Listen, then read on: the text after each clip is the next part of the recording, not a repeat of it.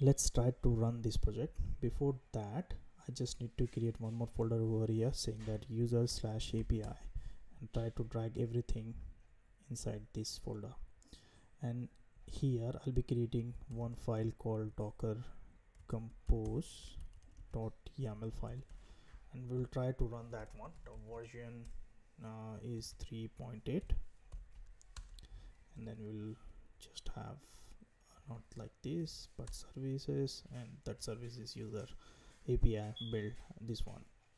Now let me try launch building this one.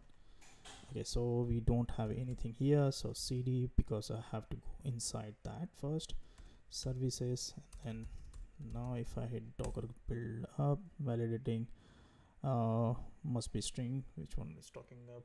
Okay, sorry, my bad. So this is the one, it should be string. Okay, so that is string, and then let me quickly go and build it.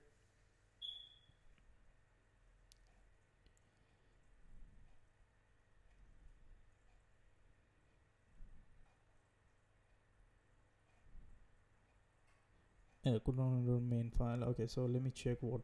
Oh, so this is not app.py, that should be main.py. So if I go now and run it, or you can do one thing like go here and change this one, that's it, to main to app, and then it should work. Yep, so that is working. Now that is working on port 9001. So if I go here, localhost 9001, yep, so that is working fine. If I go here and docs, yes, we got all the APIs here. Now the thing is that second point, what all you have to do is actually I'm gonna give you in the next video that how we can deploy down this particular thing to ECR, and let's see how it goes. So stay tuned. If you haven't subscribed until now, please do subscribe, because all the videos will be uploaded every week, I would say.